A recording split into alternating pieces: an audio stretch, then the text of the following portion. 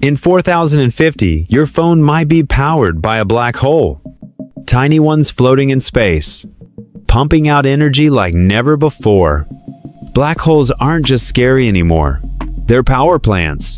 In 4050, satellites spin around micro black holes, sucking up pure energy from their gravity. It's clean, endless, and super powerful. Some planets even use wormhole reactors.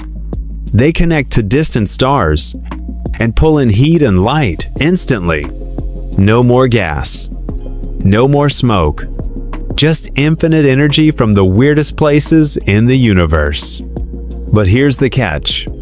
If one of these black holes goes unstable, it could swallow a city, or a moon, or more.